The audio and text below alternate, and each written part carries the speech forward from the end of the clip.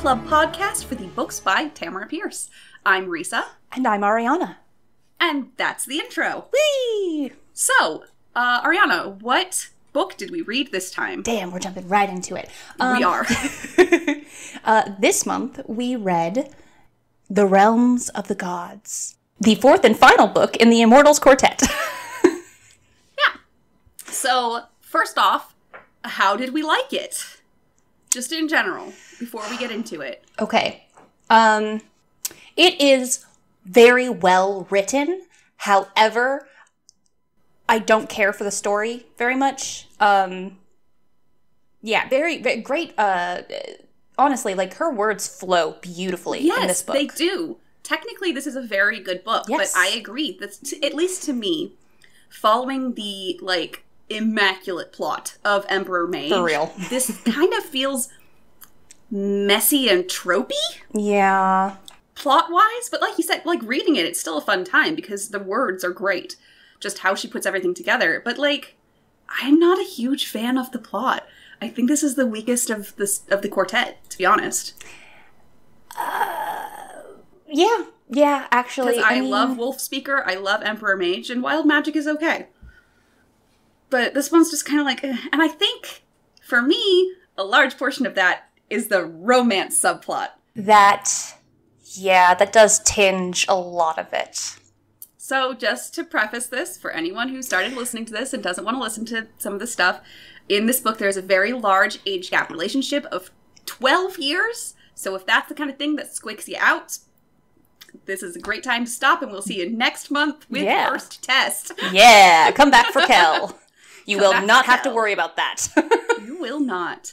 But yeah, so are we ready to get on our synopsis before we talk about everything else? Yeah, let's fucking do it. Okay.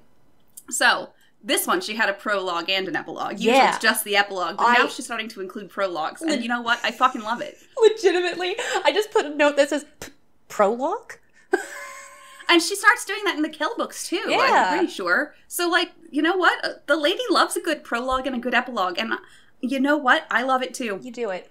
I'm here for it. Mm-hmm. So, the prologue in this one, though, is more like a last time on for us, which, you know what? Completely valid, because it's been a month since we read the last one. Yeah. So the book starts with a recap of what's been going on in the series. There was once a magical barrier between the mortal and divine realms, keeping immortals in the divine realms. In the 8th year of John and Thayet's reign, which, by the way, we're actually putting in concrete dates now for the first time in the entire, like, Tortall universe series situation. So and stoked. They do not stay that way. She retcons a lot of this in the Kel books. I just want to put that out there.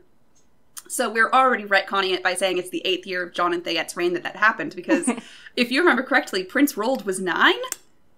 Yeah. So... And, Jonathan definitely took the throne prior to... Yeah. Having a kid, so for sure.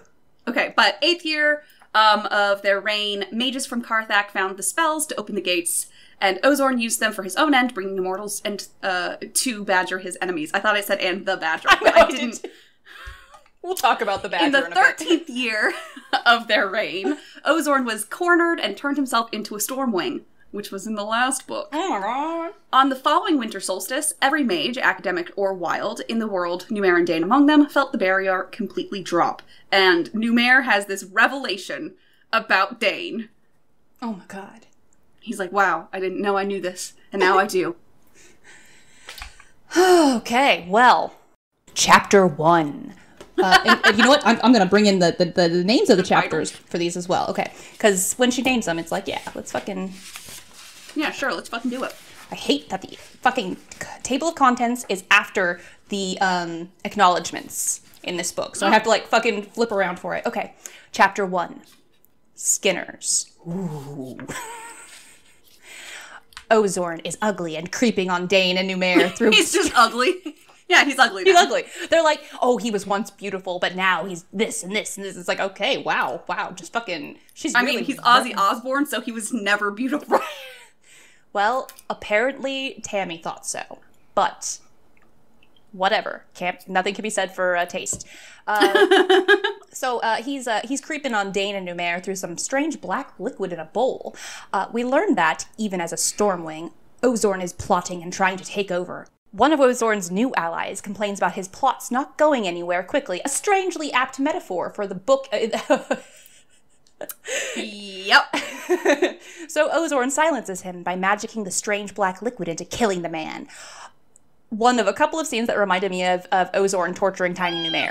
Yep. Ugh. I'm like, no. Too late. The last time we saw him, he had no magical control, but of course, he has more than mastered Stormwing magic, and seems to have started creating his own type of magic, because nobody knows what the fuck that black liquid is, y'all. Even now, Numair and his student/companion Dane are the focus of his entire existence, because this guy cannot let go of those who won't bone him. For like literally a breath, maybe a 2 or 3 pages, we get to see Dane's friends in Tortall. And I didn't note it in the notes, but there was a really cute scene with Dane and King Jonathan knocking on wood with on their heads at the same time, and I was like, oh, it's a cute little like uncle niece or big brother relationship. It's real cute. I like it. It is. I like that she's clearly developed a relationship with everyone there. Not that we get to see a lot of it, but what the fuck ever. I know. But Dane and Numair are on their way to go after new and strange immortals, who will surely impact the plot further down the road and not be quickly removed from the story forever. We also note that they are heading out on Midsummer's Day, a time when roads between the realms are open. Numair and Dane survey the area, showing us that what is now normal to them, as they have been fighting off immortals for most of the last year. Dane spots their quarry, skinners, and finds out they're called that because they skin things. Cool. They just magic the skin away on animals, and it's terrifying. Dane and Numair attempt to kill the group with a magicked arrow and find that the creatures are like worms and regrow from their bits. This is unfortunate, since they exploded one into 10 pieces. The Skinners go after the pair, and they are nearly felled when something tries to pull Dane away. Numair fights for her, so the hands pull them both through the veil to the mortal realm. The veil of the mortal realm. That's to the divine realms. To the divine realms, but it's... Yeah. Yeah.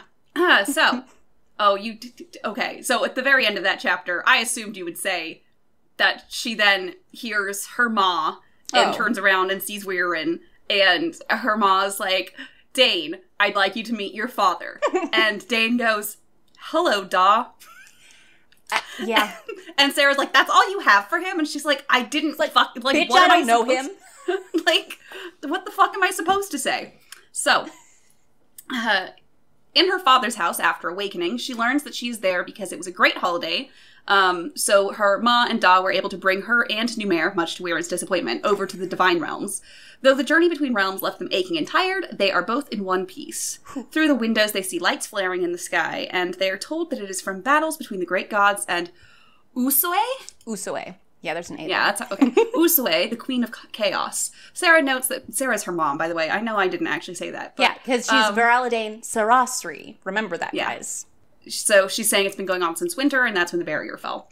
After Dane's conversation, she goes back to sleep. As she's waking up, she hears the voices of allies back home, talking about how the enemy seems to know every move before they make it. Go figure. Weird. Wonder how that happened. Oh.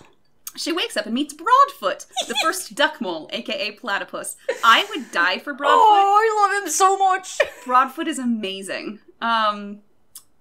But I will be honest, I had completely forgotten about him, and I was so excited when he appeared.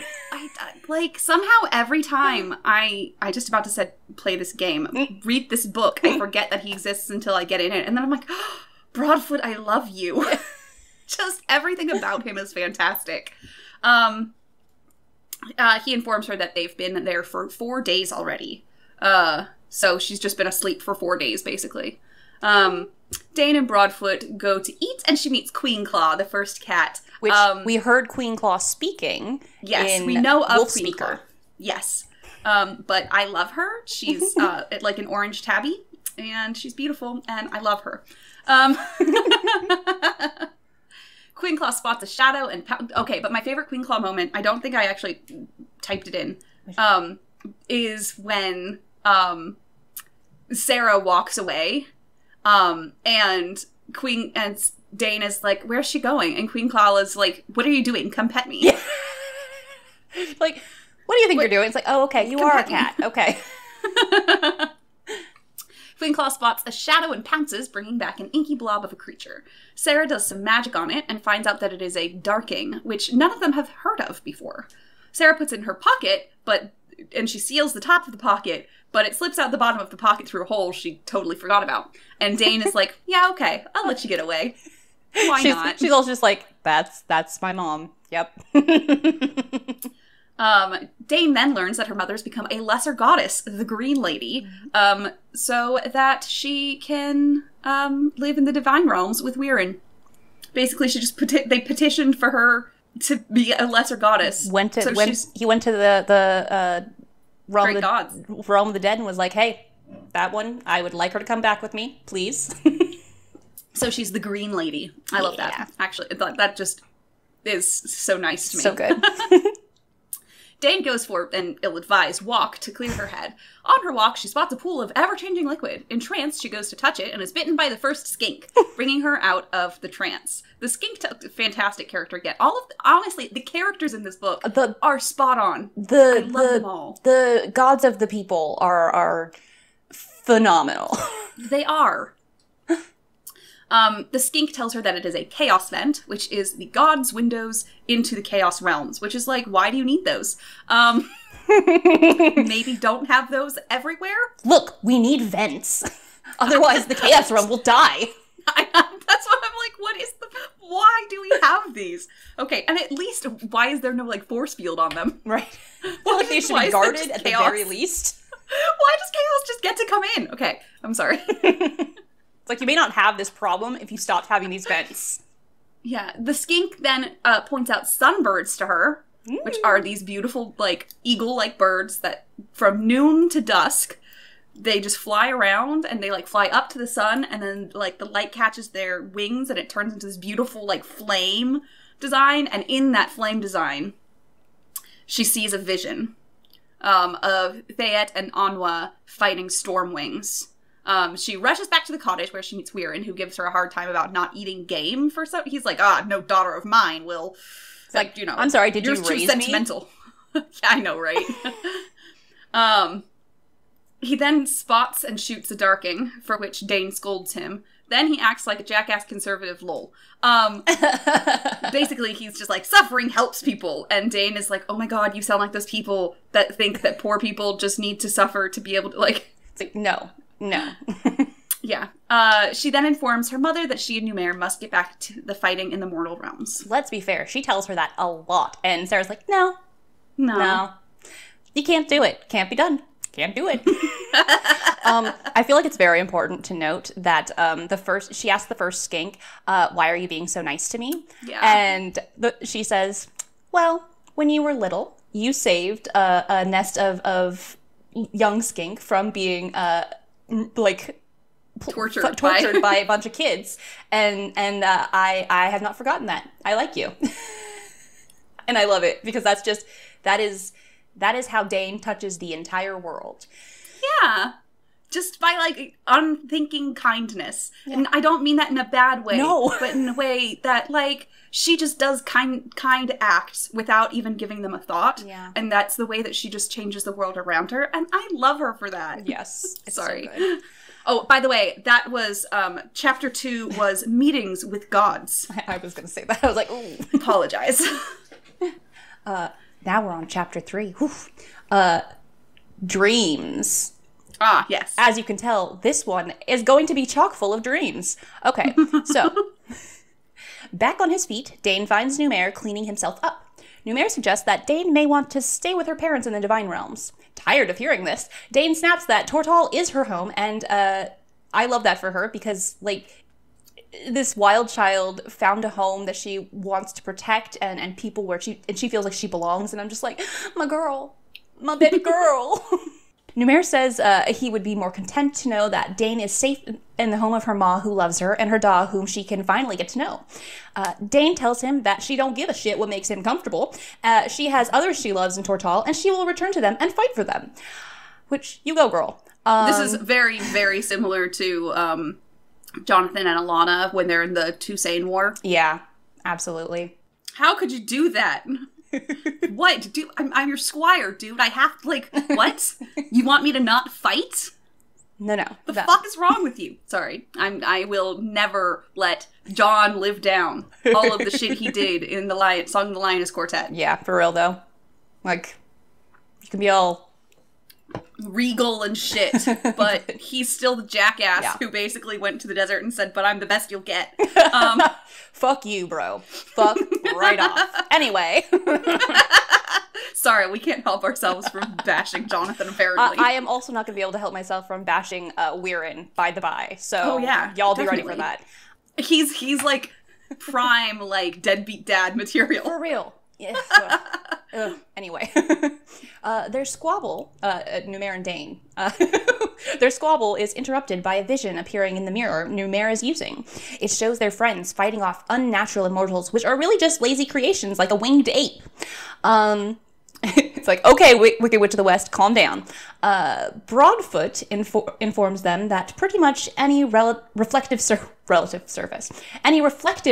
in this place can be used to watch the happenings of the mortal realm, which Dane should have already figured out because she's seen that shit. Yeah, but she does nothing. The penny never drops for Dane. Not once. In any, no. Everybody has to kind of put things together for her. And I love her. Yeah, nothing wrong with that. Nothing wrong with that. Pure of heart, dumb of ass. Dane, exhausted from her physical activity, goes to her room to take a nap. She dreams of Rattail, the dead leader of the Long Lake wolf pack, whose sister Frostfur took her place. No time for pleasantries, the wolf leads her to a strange scene. The great gods are talking about a threat, the goddess of chaos, Usoe. Dane wakes quickly to the smell of her mother's cooking and a rumbly-tumbly, and goes to find they have a new guest for dinner. Gainel, the god of dreams. What a coinky-dink! Weirin informs Dane that the only way Gainel can speak to the mortals is in the dream realm. Wonder if that's important. Numair asks Weirin about petitioning the great gods to help stave off the immortal forces sieging the humans. Weirin is basically like, that's dumb. They've got their own shit going on. I'm super not a fan of Dane's daw. While they talk, Dane, ever the child, sees the darking her daw shot at her feet under the table. Being Dane, she sneaks the being some food.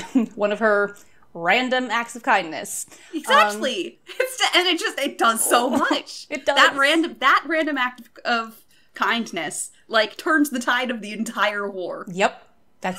It's insane. This fucking... As if she can sense her daughter acting up, Sarah asks Gainel about the darking and realizes it got out. She's like, oh, damn it. Gainel admits he has never seen such a thing before. It's something new. That night, Dane returns to the dream of the great gods. She sees gods she recognizes from various cultures. They are in a circle around a creature which keeps shifting shapes in a chaotic manner. They don't explicitly state it, but we are meant to understand that this is Usoe. Dane asks Rattail, her guide once again, why they don't just kill the creature instead of wasting energy keeping it where it is. Rattail tells her they are forbidden by their parents, Father Universe and Mother Flame. This is how she really finds out that there are rules in place which keep the great gods from overstepping, but she doesn't really acknowledge it, just so we're clear. Dane wakes up grumpy and asks Broadfoot to show her to a swimming hole. Excitedly, the semi-aquatic mammal obliges. While she is communing with the people's gods in the pond, like the first bass and the first minnow, and and I love them because they come and they're like checking her out. Yeah. A darking comes to Dane and uses its inky black body to show her a vision of Ozorn. Then, the vision of Ozorn looks back at Dane. Before Dane has enough time to form thoughts, she feels a strange immortal approaching. The being ends up being a Taurus, a minotaur, basically, which is known to rape young women. Oh, joy. Yeah. There are no females of their species, so... What the fuck else are they gonna do? Rape mortal women. It's like, that's rough, buddy. Yeah. Dane starts to run from the immortal, but thinks she might lead it to her mother, and given how Sarah died, she will not let that happen again. Never mind her father, a god of the hunt, being there to protect them both. She stands against the beast as it advances on her single-mindedly. After a very tense standoff, Dane puts, it's like several pages of her fending this thing off, and he's just slowly coming towards her, and she's just like using a towel as a sling. It's like, dude. And just fucking like hits it in the windpipe and it chokes it, like... Ugh. Like, what the fuck? After a very tense standoff, Dane puts the Taurus down and weeps. Broadfoot, horrified that he brought Dane to such a dangerous situation, asks why she is sad, and Dane said that it isn't the Immortal's fault because he was just acting within his nature. Something Book 1 Dane would never have thought, so character growth. Look at that. It's growth. It's good. It's good. She returns to her parents' house to find another, more welcome Immortal, Rikosh the Stormwing. Rikosh informs... Her bestie! her frenemy, who she won't admit is her best friend. Like, let's be real. That's what this relationship is. Definitely. And I love them. Rikosh informs them of the schism between Stormwings. One side is loyal to Queen Barja, their rightful ruler, while the other is loyal to Ozorn, who brought them back to the mortal realm. Following this information and the visions they both have had, Dane and Numair resolve that they have to go back home ASAP. Lesser gods can't do that outside of major holidays. The great gods are preoccupied with Usue, and the animal gods can't take mortals' physical matter through just spirits. So they're like, well, we're stuck here. You're stuck. Sorry guys, you're stuck. Sorry, that's me being Sarah. Yeah. Nope. Oh no, you're stuck. Stay here. Let me cook for you. As Wirren shuts down every suggestion, he notices a Darking climbing up Dane to get to the table. Under Dane's protection, the Darking morphs itself into something dragon-like. Rikosh realizes it is reminding them that the dragons would be able to do it, and adds that they may favor a mortal who's been rearing one of their orphaned young. Wirren decides to pretend he's a dad and forbids it under the guise of protection. Dane reminds... I don't like Wirren. To pause right here. My husband was telling me while we were writing this, he's like, you guys were putting so much work into these synopses. You should at least be like putting them up somewhere where people can read them. And I'm like, but they're not serious. They're very snarky. He's like, yeah, and you know? So, sorry, continue. Dane reminds her parents that people and people alike, meaning people with a capital P, the animals, need her help, and while she misses her mother terribly, she cannot stay. The animal gods and the Immortal back her up and begin making plans. Rikosh promises to see if the Stormwings can take the mortals across the Sea of Sand. Sea of Sand. Very, yeah. Chapter 4, nothing fucking happened. Love that for us. It's called Travelers. This is the extent of the traveling they do, just so we're clear. There's very little traveling. So, yeah, it's a very bare-bones chapter. The Badger and Broadfoot say that they will go with Numair and Dane to the Dragonlands. Wirren gives them personalized weapons, a bow for Dane and a mage's staff for Numair. He also draws them a really cool map on, like, the wood table, and then he, like, makes it so that the wood comes off in, like, just parchment, like, bark. It's really fucking cool. It really is. That's one of those visuals that apparently just really stayed with me. Exactly. And I didn't remember that that's where it was from. It's like it's very burned. Like, I can see that entire scene really well. Again, really well written. Yes. Dane promises Sarah that she will come back to visit. After a little ways on their journey, they find a stowaway Darking in Dane's pack. The creature nods that it came with them on purpose. Dane puts it in her pocket and they move on. They reach Temptation Lake, which is the first stop on their weird-ass things, because it's it's like, what is it like? It's like the Odyssey. Okay, I'm just now realizing. It's very hero's journey, but to me, I was thinking it was more like Wizard of Oz. That too. It reminds me of Wizard of Oz in the way that we have these stops and things happen. And the winged apes. But, yeah. So, they stop at Temptation Lake, and go to sleep. Dane is once again shown the battle between Usue and the great gods. As she's waking up, she hears a conversation between Ozorn and others. Page 97. Because I was like, oh, no, I don't know. I'm not gonna write all this shit down. She grows bat ears to be able to hear it. Oh, right, because it's not actually in her dream. Mm-hmm. But you order what's left to blah, blah, blah, blah. It's basically what happens is that Ozorn sent a bunch of Stormwings into battle just as, like, cannon fodder, basically. And the Stormwings are coming and being like, what the fuck, dude? And he's like, I don't care. Like, I'm king now. I don't care. Do you think that matters to me? It's like 11 Stormwings died. And he's like, okay. We have, like, a couple hundred, I mean. Yeah. And then we learn about Jakul, which is a female Stormwing who is important, I guess. I mean, I guess. It's just, like, not that important. She's like, not. It's made out to be like she's important, and then she's really not. And they're talking about how, like... Okay, and then in a cold, direct voice, Ozorn says, Number 14, report your position. Where are you? I can see nothing. So that's very important. Yeah. That's what I wanted to remember. Yes. Dane fully wakes to Numair's absence and finds him walking into Temptation Lake. Like, what the fuck, dude? She calls out to him, and he doesn't, like, actually hear her. He keeps walking in. So she runs after him, and she finds that he's being dragged in, and he gets taken under the water, and she turns into a sea lion to go after it. And she's also, like, she bites it, and she's, like, poisoned by it. And thankfully Broadfoot is there to, like, actually save them. So that's good. Yeah. He, like, actually gets them out of the trance and gets them up to the surface. So that's good. But, Dane, they find that the lake has been tainted by chaos, so Broadfoot goes to report it. And then they find a second Darking who wants to join them. So they let it. Also, luckily... Dane went and threw up any bits of the creature that got into her, because otherwise it would have slowly poisoned her to death. Yeah, because she's part god. Not that it matters, because nothing happens. Nothing comes of that. Nothing happens. It makes me think of, you know, in Secret of Shadow Ranch, the Nancy Drew game, for those of you who don't know what that is.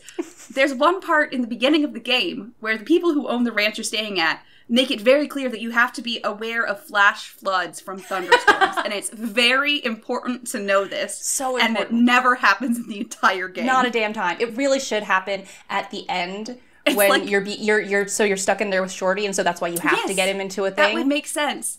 However, instead, it's just really fucking funny. It's Chekhov's gun that never goes off. Okay, sorry. Continue. Yes. Chapter 5, aptly named The Bridge. The company comes to the first bridge, which I love because, by the way, it is the first bridge that man ever built, and when they just stopped using it, it just moved to here. It just moved to the Divine Realms, and I love this bridge. Oh, I didn't mention it, but... It's the god of bridges, you guys! It is. That's why I forgot to mention that in the previous chapter, they walk by the first oak tree. Oh, yeah, that was fucking rad. She's huge and, like, fantastic. Ugh. So, plants also have plant gods. I love that for this universe. Oh, so good. Okay, so they come to the first bridge, which seems pretty rickety and is above the terrifyingly named Long Drop Gorge. Broadfoot and the Badger because the Badger came with them too. I feel like it looks like we didn't say that. No, I didn't. Oh, you did? Okay, good. Broadfoot and the Badger can materialize on the other side, but the mortals will have to make the unnerving walk of doom. Numair encourages Dane to fly across so she doesn't have to face the fear, but she refuses to let him cross and bear their packs on his own. They are a team, damn it. They are packmates, and Dane will not abandon a packmate. As they are partway across, the Darkings begin to fight. As she tries to break them up, Dane realizes the newer Darking has Ozorn's face, and has Ozorn's face. It's showing. Ozorn's face is reflecting in it. There we go. Yeah. And realizes this is how he can find her. To punctuate that, Huroks, remember those, you guys? They're part hawk and they're part... evil Pegasi. Yeah, they're part eagle. Okay, yeah. Anyway, yeah, that's right. That's where the horse comes from, or the hoe comes from. Anyway, they come to attack them. Oh, but the creepy thing about them is that they're like horses, but their eyes are forward set in their head. Oh yeah, and that was the same thing with the Tauros.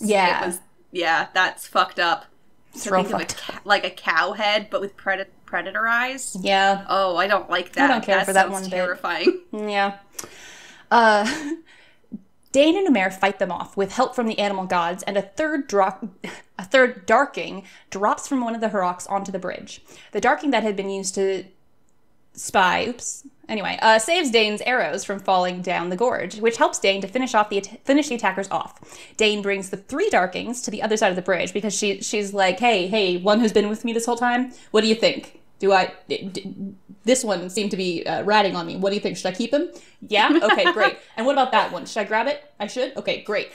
I love it. And basically he's king of the king of the Darkings.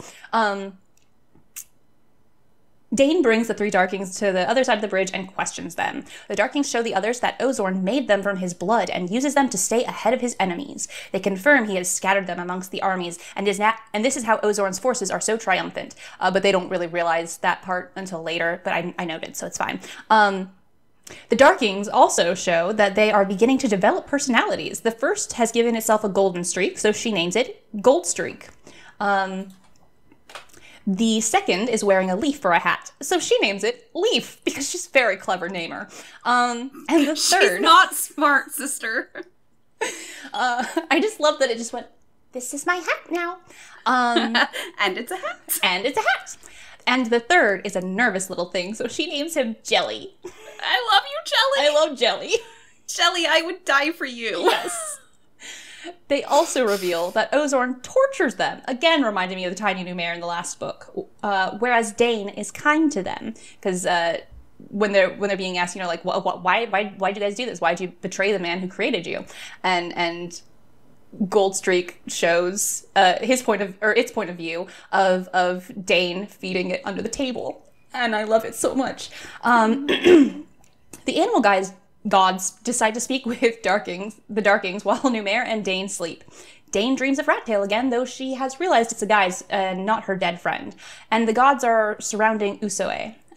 Dane can see this time that her chaos is spreading, because it's like all over the fucking place. It's like she sees, basically it's like they're all just caught up in a constant head-to-head, and they're not bothering to learn. Anyway, Dane declines to care because the gods aren't helping them. The dream doubles down and reminds her that the chaos will spread, and gives her a vision of Sarah and Badger being engulfed by Usoe.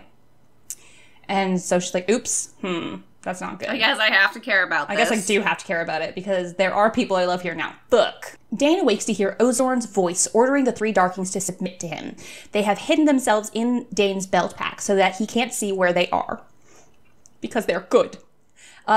Okay, so here is where Numair actually realizes that the Darkings are being used against the Tortallan plus army, because I can't go over how many fucking countries are involved in this. Anyway, Dane begs Badger to warn them. Goldstreak perks up and gives itself a mouth and says, I go! And I love it. I go, you stay. No! Sorry, I had to.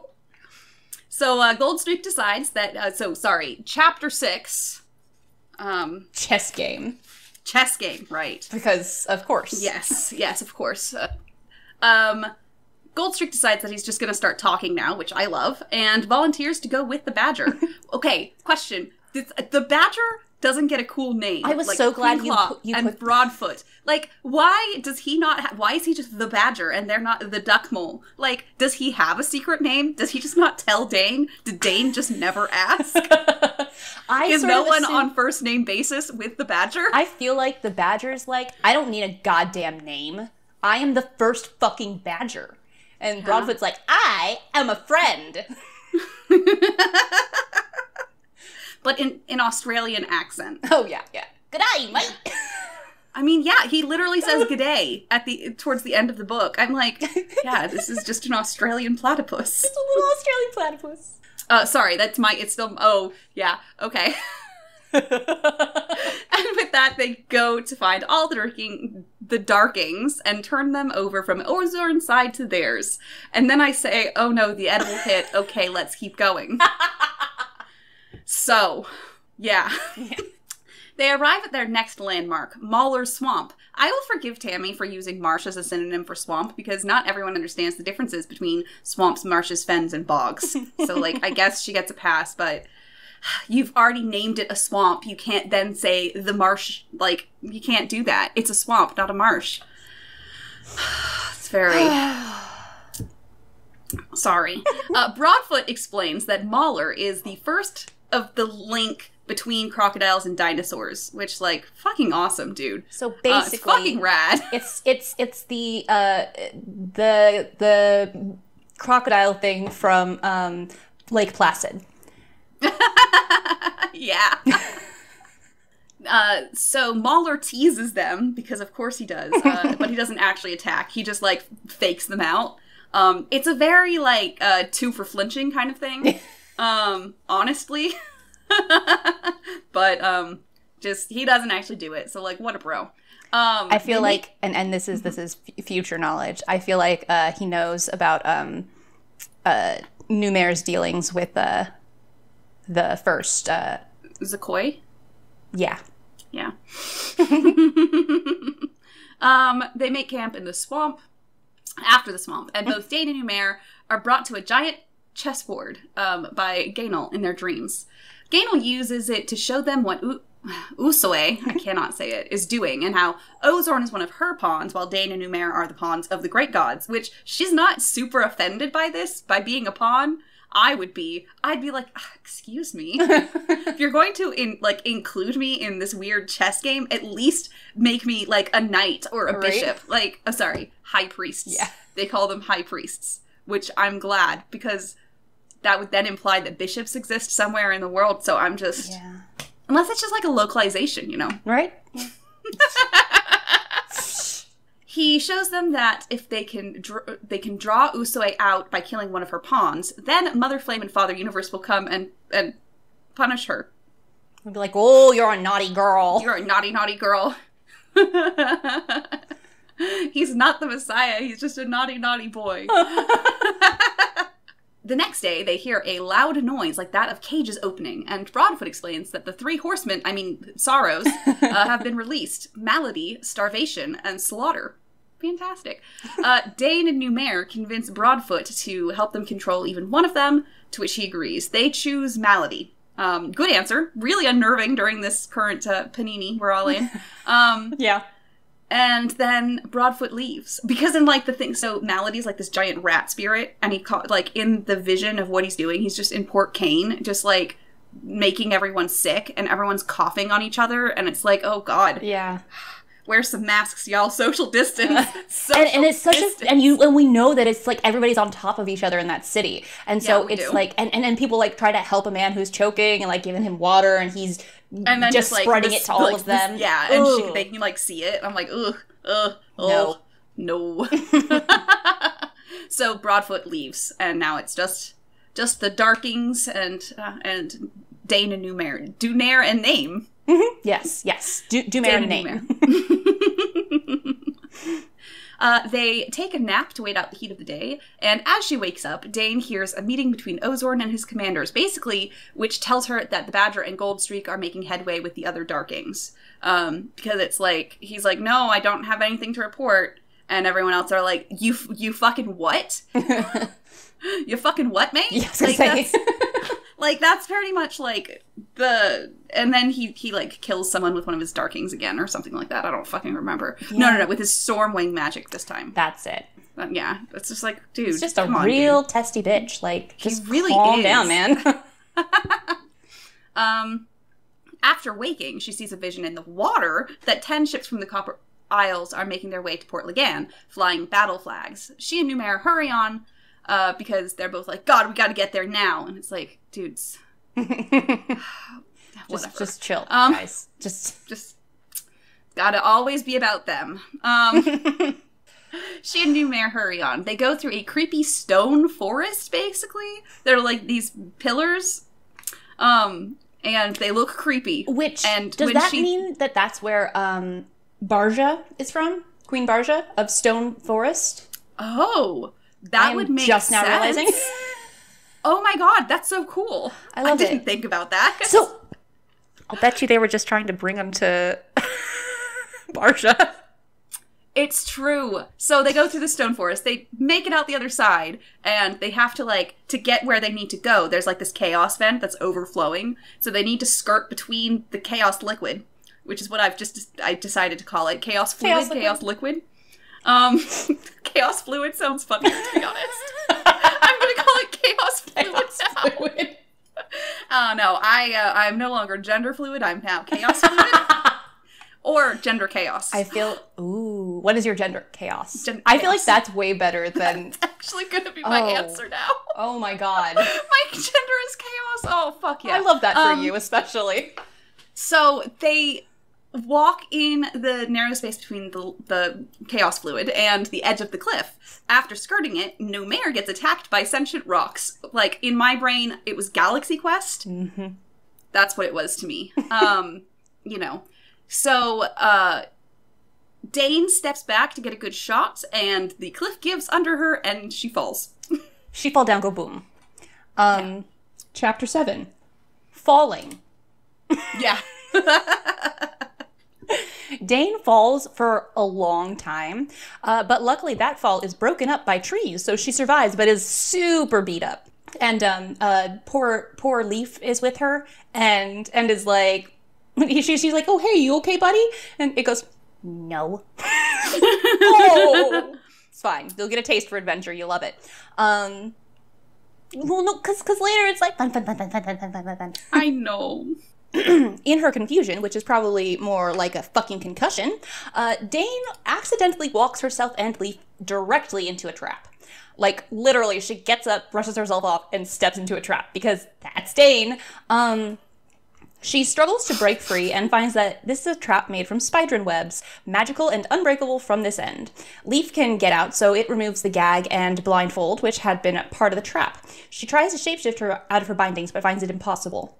The spidrin descend and begin belittling and teasing Dane, which, weird choice. Yeah, they just became high school bullies. Just real salty and sassy, and it's like, guys, just do your job. Here, no need for the attitude. Just fucking kill me already. Right? Here, Dane tells the spidrin to, quote, eat my loincloth, and I could not stop laughing. I know. Suddenly, Numair and Jelly come to the rescue. I love it. Numair depleted his magic to locate and magically transport Dane, but thought her to be dead. In his joy to find she's not, he kisses her, and that's all I will say on that. Dane has a nap. Dane has a nap. She just falls asleep in Numair's arms. Not a post-coital thing. Just she falls right asleep. It's just like, I suffered a lot. And also, remember that head trauma? Yeah. Dane takes a nap and dreams of Badger and Queen Fayette talking about Ozorn's plan, so we know for sure that he and Goldstreak are accomplishing what they set out to do. Fayette says, okay, I'm sorry, I'm confused. And Dane smiles because she's like, the Queen is never confused. This is because she's in love with the Queen, and I love it. She is. I mean, who isn't? Right? Oh, Dane and Numair acknowledge the problematic elements of them being in love. Well, Numair does, and Dane, in 16-year-old fashion, poo-poos his concerns. And they agree that they will discuss it later after the struggles are done. Nope. And then, basically, he's like... Oh yeah, there's the part where he's like, I was canoodling when you were 4 years old, and he's like, no, I need you to fucking understand there is an age gap here, and it's not appropriate, and I didn't ever want to say anything because I didn't want to influence you into thinking you loved me, because that's not cool, and I do appreciate that. Yeah, it's like you're almost there, Tammy. So you're close. Almost. It's so close. It's just she's 16, dude. It's like, this is where I'm like, if this had been like, she's 20, like, in all fairness, right? She is at marrying age for where they are. Okay, what they could have done, right, is they could have instead made him only 10 years older, and I'd be happier. Yeah. But, like, if they'd made him, like, because she starts at, 15?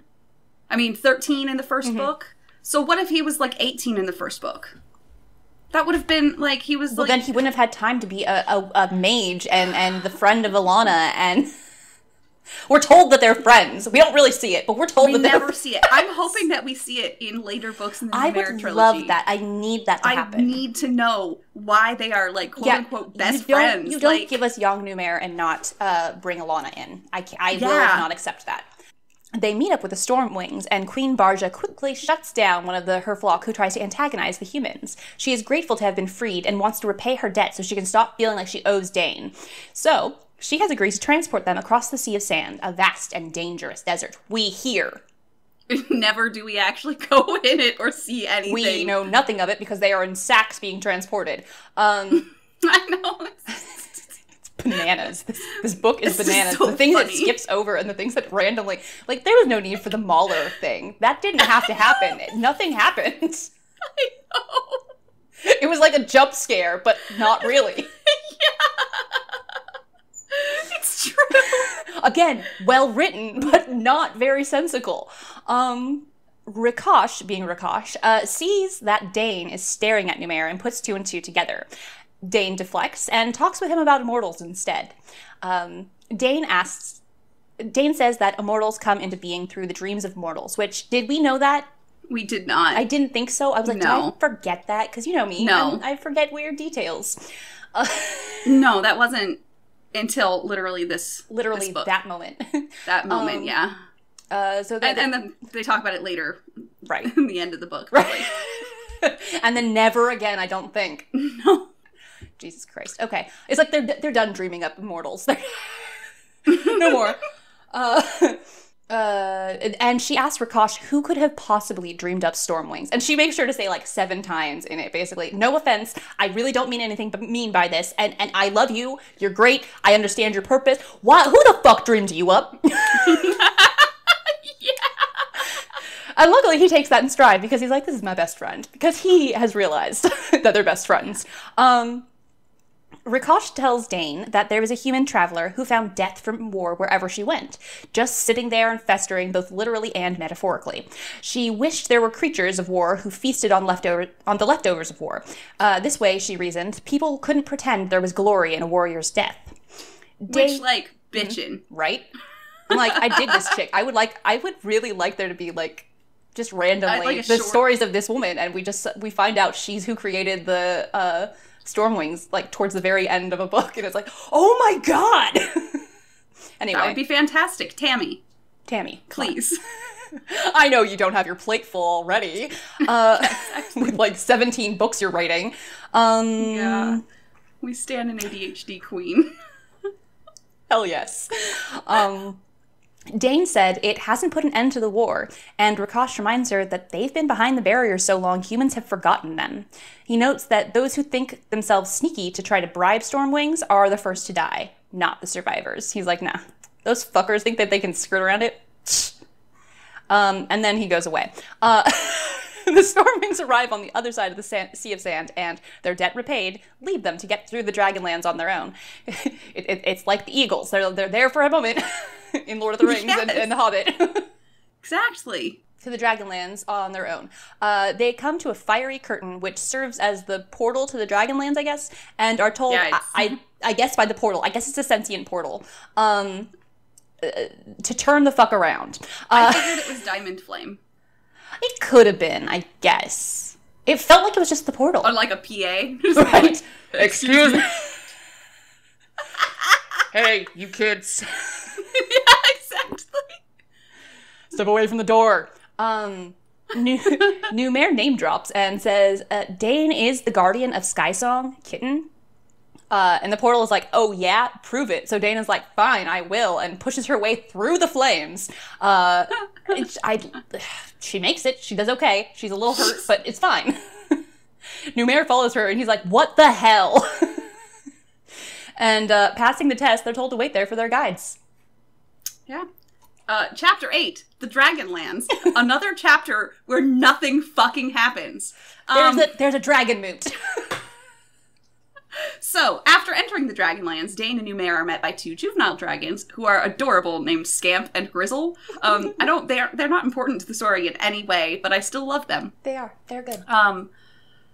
They say they will take them to their grandsire to discuss what's up, as he's one of Sky Song's clan. I guess her actual grandfather? Like, it's very murky to me if he's the actual grandfather. No, he is. Because, he is. Because Sky Song's mom was his daughter. Was his daughter, yeah, okay. But everybody calls him grandsire, so, like, that's that. Yeah, that's why I was a little confused. But, so he's Sky Song's grandfather. On their way to meet their grandsire, Diamond Flame, they are found by a dragon who is apparently part of the Separatist movement. What? So the Separatist movement is apparently the dragon supremacists. Yes. Who think that they should be in charge of all of the realms, and they should just go kill all of the mortals. And then that's just, like, never addressed again. That's because fucking Diamond Flame is a good ruler and doesn't let the supremacists rise to power. I'm just like, what the fuck? Like, it's so bizarre to me. Okay. Jewel Claw, the asshole, calls a dragon meet to decide the fate of the mortals. And he's like, kill them. And it's just like, why? They arrive at the dragon meet, and shit happens, but none of it is ultimately very important to the story, so I can skip it. In the end, literally nothing happens. They fight for like 20 pages, and not even like actually fighting. They're just like snapping back at each other and arguing. It's like dragons just... It's vaguely similar to that scene in, is it the second Star Wars where we see them in the Senate? And they're just like... You meant the actual episode 2. Oh, yeah, I thought you meant 2. Empire Strikes Back. No. That's what I was trying to say prequel, but it wouldn't come out. Okay. But yeah, so it's basically that. Where you're just listening to them debate, and it's like, yeah, I'm sure this is important, but... But I just don't... I do not care about what's going on right now. So, in the end, the ancestor dragon named Rainbow, who is... Rainbow... the supreme dragon, who is 10,000 years old. And blind, but still uses things like see. Yeah. Rules that they are allowed in and tells Jewelclaw to fuck off. If I see you in the next century, I will not be as kind as I am right now. Like, okay. Fuck. So Diamond That's Rainbow talking. I know, exactly. Diamond Flame and his mate, Wingstar, agreed to take the mortals back to their own realm.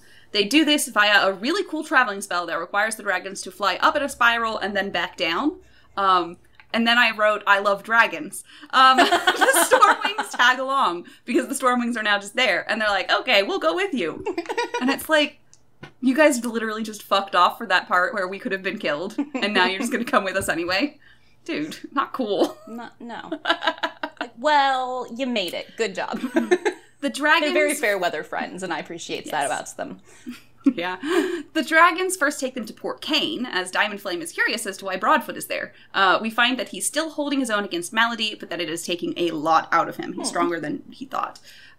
We find that... While in Port Cain, they talk to Duke Gareth, the Elder, and Burry. They find out that the enemy has fled from the area, but Thea and her forces are headed down to Port Lagan, right into a trap of the ships coming from the Copper Isles. The whole group, dragons, mortals, and stormwings, decide to head to Port Lagan. And then they're just not in a trap. It just doesn't happen, because the next chapter, they're just fine. The next chapter is called The Battle of Lagan. Okay, this chapter is weird, but it starts with an excellent scene.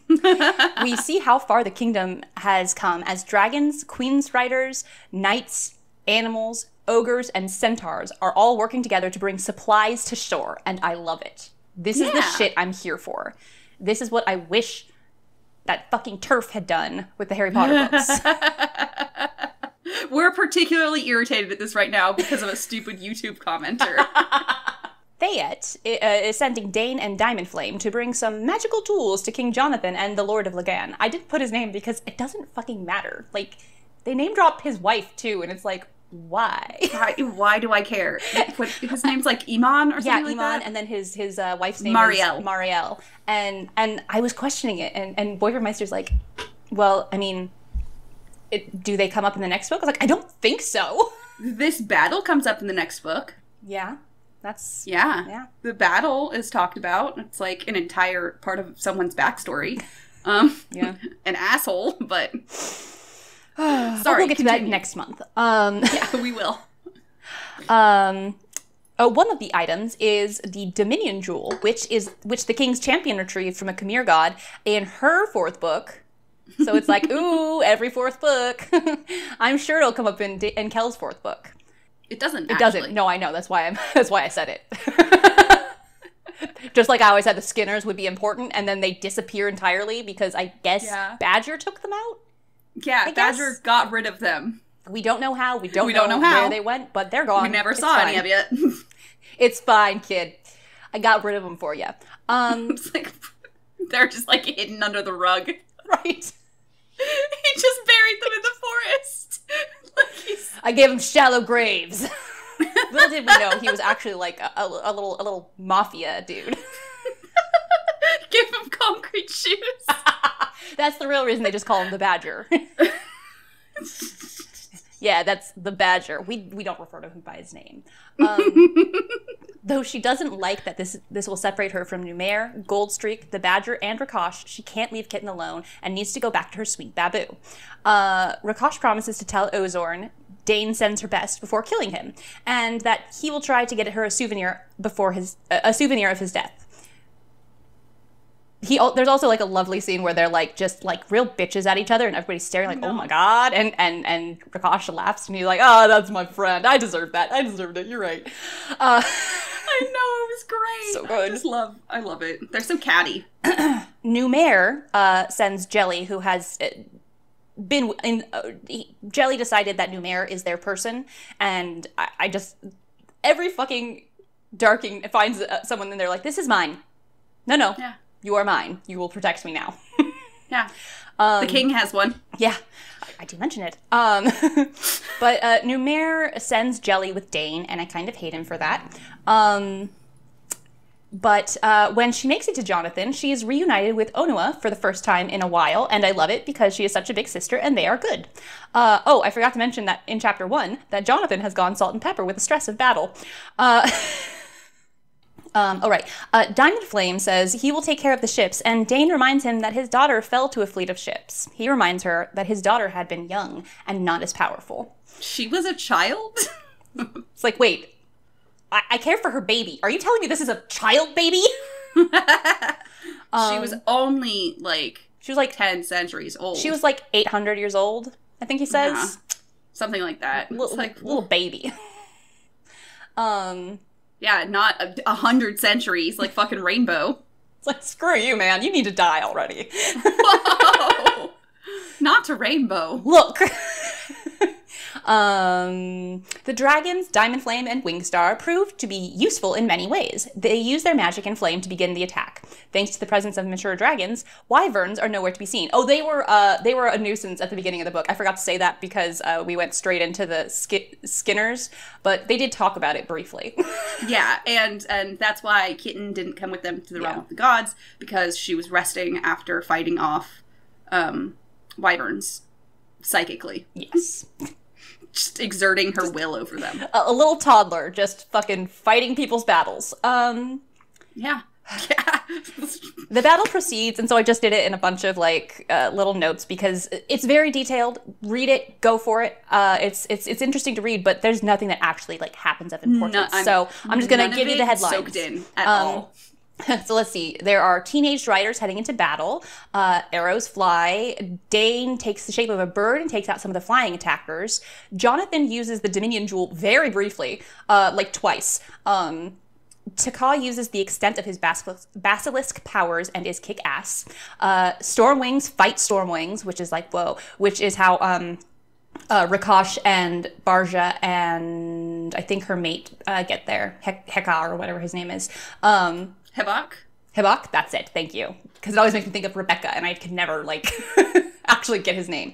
Dane summons her people friends to defend their home. People with a capital P. I should just really say animals. Jelly, Leaf, and Inkblot, the Darking who has become Jonathan's companion, do their part. Inkblot. I know. That's so cute. So good. They do their part to incapacitate the enemy. They're actually, they're pretty good. And I'm really proud of Jelly because Jelly's a little scaredy and fights very valiantly all the time. Mm-hmm. You go, Jelly. For the most part, Dane is kept out of the actual fight, so she can do recon and deliver messages. She's taken her golden eagle form very frequently. A smoke snake, which sounds like a Hydra serpent thing, appears and causes many to retreat, but dummy Raoul charges in.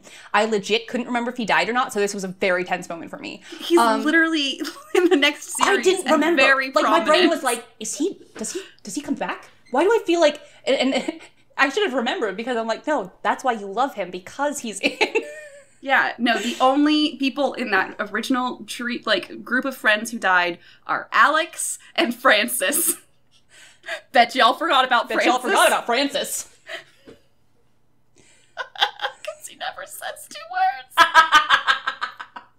I'm sorry. He's just there to die, okay? Shit. He could be done for, but... Oh, yeah. He could be done for. But Stormwings, the Badger, and Goldstreak come to assist. Dane is stuck on the sidelines watching the fight, so when the dying creature thrashed about and threw Rikosh against the rocks, all she could do was watch as the man who had become her friend died. I cried so hard. So hard. And it's another one of those ones where I'm like, I know this is going to happen. Yeah. And then it happens, and I'm like, you bitch. Yeah, pretty much. This moment, bleak as it is, seems to serve as a catalyst, so the army for Tortall gains strength against Ozorn's army. Suddenly, Barja falls to his body and wails, and people kind of pause and look around, and then she's, angry, because that was her most loyal follower. He is the one who actually came to free them from Ozorn's captivity. He was the only one to believe in them, and now he's gone, and she is fucking pissed. She gonna kill some bitches, and I love it. 'Cause you go. With eagle eyes, Dane can see Ozorn in the distance, fleeing to safety. Since Rikosh couldn't be the one to kill Ozorn, she must. She meets a little resistance from Taka, but is granted permission by Jonathan to go get him. There are some bits in this last bit that I didn't actually write down because it makes me sad, but I will say it when it happens, okay. Just so you know. So in her bird form, whatever the fuck bird she's in that moment, she catches up to Ozorn to fall right into his trap. He has 2 storm wings and 3 winged apes to do his fighting for him. Ozorn tries to antagonize her, but Dane is truly out of fucks to give. She makes quick work of his cronies and then hones in on him, and the Darkings try to help her, and Ozorn makes them explode. So Jelly and Leaf died. And yes, I cried more for the Darkings than for Rikosh. Yeah. But... Well, especially Leaf. I'm sorry. Leaf, He has a little hat. Fun. When they're on the, flying in the slings, he's saying fun. But then when they're riding on the dragons, he's saying more fun. When they're just standing around the dragons, he goes, too big. I love him. Anyway. So. But they do manage to, go into, the things and choke them, right? Yeah. So their death isn't quite in vain. They kill a couple of they kill the storm wings or something like that, because she becomes different types of birds and just fucking, rips through wings so that they fall to their deaths. Which is that's a good, you can see where she's very powerful against animal type beasts, because she knows anatomy. Yep. So both of them tiring, Dane turns into a wildcat to try to attack Ozorn, but she loses control of the shape and finds herself out of energy to be able to shapeshift into anything with wings. However, she is saved by a flock of gulls who catch her and gently put her on the ground. And then she's like, I owe you guys one. And then they leave. And that's it. Ozorn follows down as well. He falls, but he hits a bunch of trees on the way down. So, Ozorn then tells her about how Usoe is going to make him king of the world or whatever short-sighted bullshit he's talking about now. But Dane slits his throat and his stomach with the badger's claw. She's, like, pretending that, you know, she's, like, faking him out. She's got, like, visibly has, like, this rock in her hand, and then the other hand she's, like, palming her badger claw. So he sees the rock and takes the bait, and she just fucking kills him. Slashes and it's him. really awesome. It really is.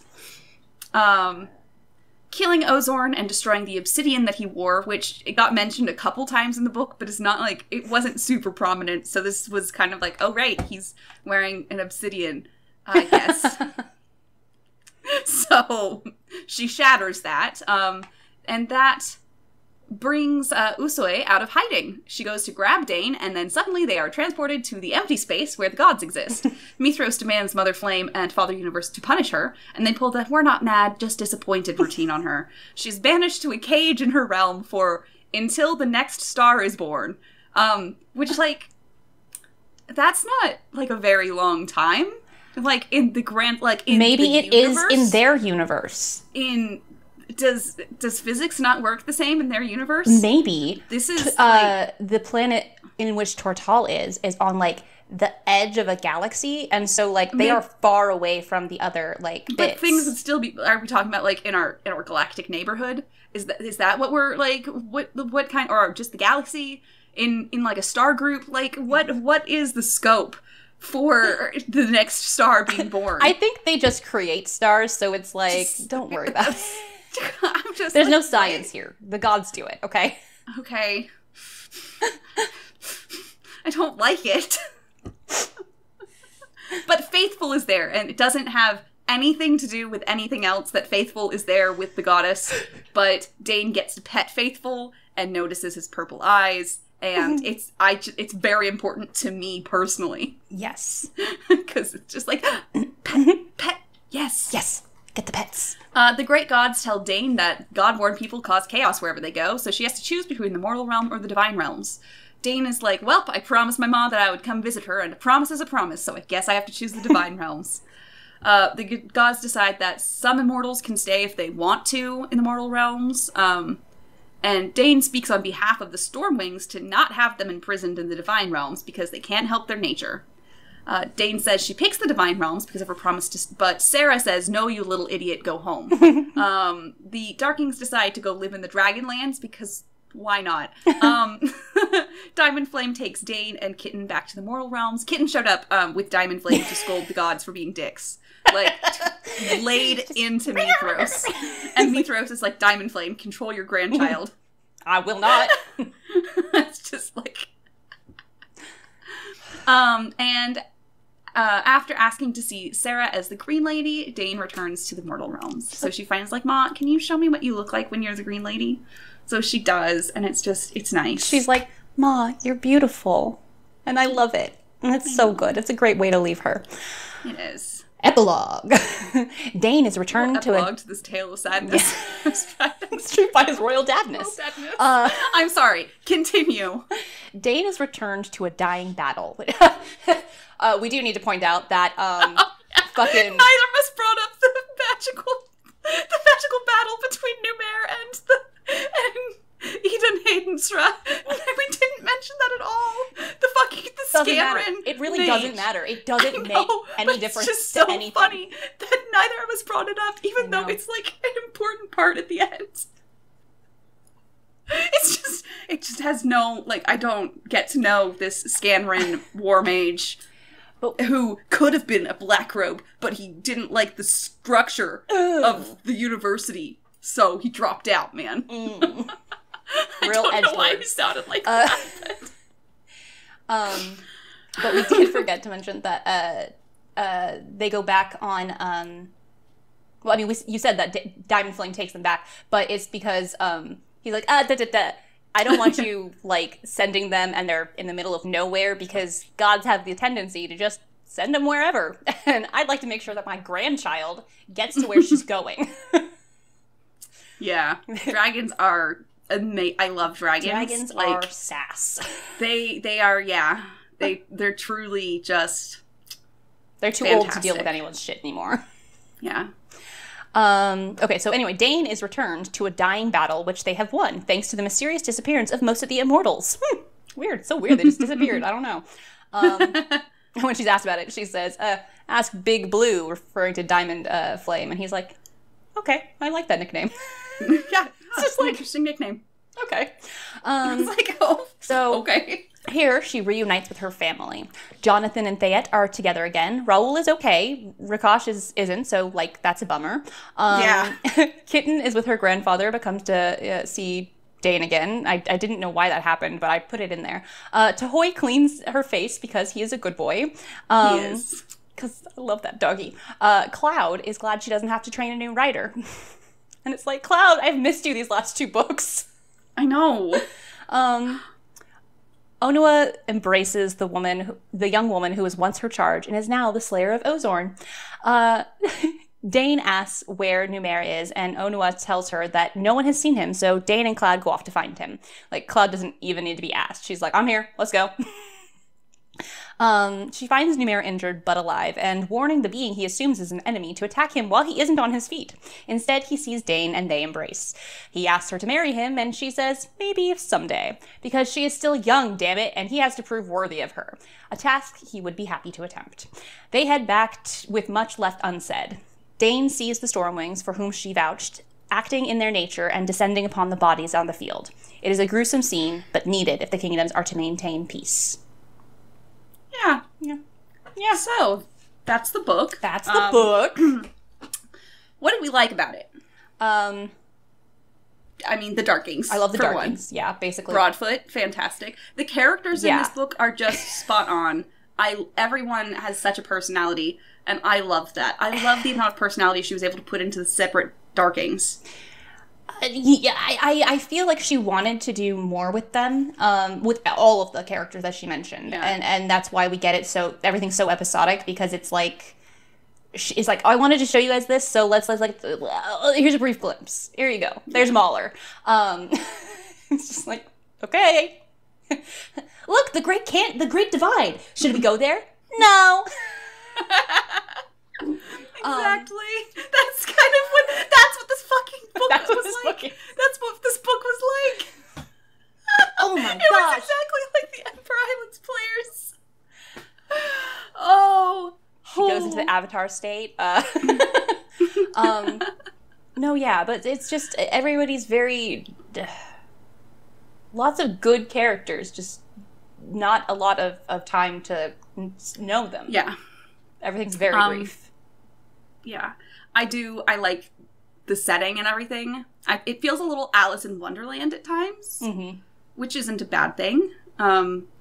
It just is also, now to the things that I don't like, it's just, it's very disjointed, I feel. And I do feel like that's probably because a lot of things had to get cut. Yes. That's what it feels like to me. Like, we're just missing chunks. Because at the time, it was still, you pretty much had to be within 300 pages for children, like a young adult book. That was just, like, the norm. So, yeah. I would like to note that, would you like to know where, what is his name? Galen? No. Gainel? Yeah. I brought in the God of Dreams, Gainel. Oh, it's right fucking here in front of me. God damn it. A crucial player in this eternal struggle between the great gods and the Queen of Chaos. He was born in my mind as a combination of the writer Neil Gaiman's Sandman character and Neil Gaiman himself. Oh my god. And suddenly I understand everything. This is why I'm okay with him conceptually. Oh my god. So there's that. Well, okay. That's in my brain now. Yep. I made an effort to not imagine Ozzy Osbourne, by the way. Yeah. I'm like, no. No, I left refuse. I left him the way I've always had him. Yeah, I absolutely refuse. I apparently have managed to block out every time when I'm actually reading it that Rakash has blonde hair. Yeah. Because, like, my brain read that and was like, well, I thought he had black hair. Because apparently I just keep imagining him with black hair, and that's all that matters to me.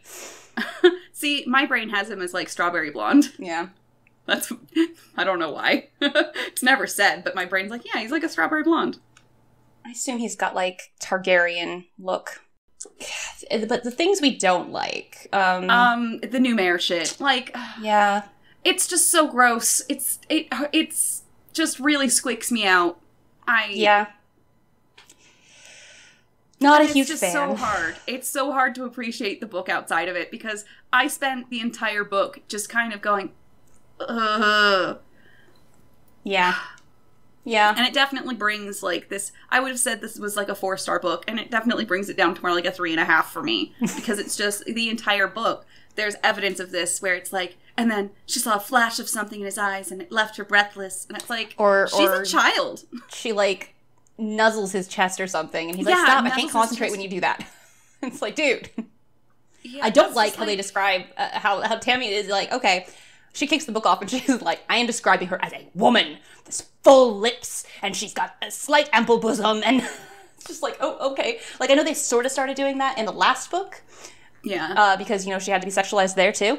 But, yeah. Yeah. It just bothers me a lot. Yeah. Yeah. Have age-appropriate relationships where there isn't a dynamic difference. Yeah, maybe if she had been, like, 15 in the first book. That's what I've been saying. I've been saying that. And then maybe she's, like, 20 in this book. Exactly. That I would be fine with. Mm-hmm. She's 20. Yeah. And he's 27 or whatever. Yeah. That would be great. But no. Okay. Do we have anything else to say about the book? Because honestly, I mean, I feel like there's not like a lot happens, but at the same time, nothing happens. Yeah, it's a very anticlimactic like final for the series, and I think that's partially because of like power creep. You know what I mean? Where like each book has to have higher stakes. So when they defeat Ozorn in the last book and like causes the collapse of an empire in a way. Like, it feels very final. Mm-hmm. Like, that was the climax. And then this book should have, like, it was trying to go even harder, but it tried too hard. And so everything's just kind of... I think she thought that if she went this macro, having it be in the realm of the gods and, like, involving a struggle for power on a celestial level, like, I think she thought that was what did it. But, it didn't. No. Like... No. I get it. We wanted... And I also understand that this is the story she wanted to tell. And so, just because it does... this is how she saw it all going. And, like... Do I have like, a lot of invested in this one? No. But... It's the finality of Dane's story, so I can appreciate it as it is a well-written book. Just not important. But I felt that about most of the Alana books, so... Yeah, I mean, valid. Yeah. I mean, all of these prior books that we've already read are just there to world build in the universe of Kel. Yeah. Caladry of Midland. That way we come in and everything's fully formed. Yeah, exactly. That's which sister. What book are we reading next month? Next month we are reading the first of the Protector of the Small Books, First Test. I'm so excited. Oh, I'm so excited! I love Kel. God, Kel is literally the best protagonist in anything ever, and she taught me a lot of very good things about interacting with other people in like bullying situations. Of just like if you don't respond, it's no fun for them. Yeah. And I'm like, huh. And that is where Kel is who taught me to be the person who, when a coworker accidentally replied to an email when she tried to forward it to make fun of me, I then messaged her back, I'm sorry, was this meant for me? And then never brought it up to her face. That's where I got that.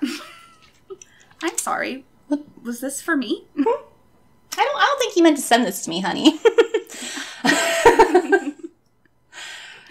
But yeah. Yeah. That's who we're really excited to see. Yes. Did we have any headcanons for this book? I don't know if I did, honestly. I mean, No, My there's not headcanon really... for the book. No. My headcanon for the book is that it Leaf and Jelly do an Iron Giant, and in the very end, they're like reforming. Yeah, I was gonna say they're doing what all the that's why we see all the gods being killed and then reforming in the divine realms, because then they just reform where their kindred are. So there you go. Exactly. That's in our version. They are actually alive. We just never see them again, and that's fine because we never see half of these people again. I have now Miri, decided. Where did she go? Who? Her friend from the first book. Who? I know, Francis. Never mentioned again after his tragic death. It was it touched our lives. You know, he got fridged. He did. He got fucking deep fridged. Like, that was... You can hear us talk about that when we talk about Alana, the first adventure. So yeah, that's the end of this podcast. Long enough for you? Yeah, I mean, it's practically short compared to some of our others. So, beautiful. I feel book podcasts are, you know... tend to be longer. They're longer. It's okay, especially when you do the whole book instead of like chapter by chapter or like segment by segment. Yeah, but that would take too long, and I have no patience for anything. I want to be reading my babies, Ariana. I'm at the we point gotta where get I'm to like, the babies. Okay, but like, what if we did one Kel book and then one Circle of Magic book and then one Kel book and then one Circle? No, okay, no. It's fine. I love Kel too. I love Kel. We'll do Kel, and then we can have like a whole fucking binge of the Circle books. I know. I'm so excited. It'll be delightful. 8 fucking books, and then we'll take a break to have Allie, and then we'll come back to them. Oh, and Becca Cooper. Oh, yeah, right. Yeah. So, yeah, then, like, talk to y'all later. As a reminder, I'm Risa. And I'm Ariana, and we're telling you to keep on reading.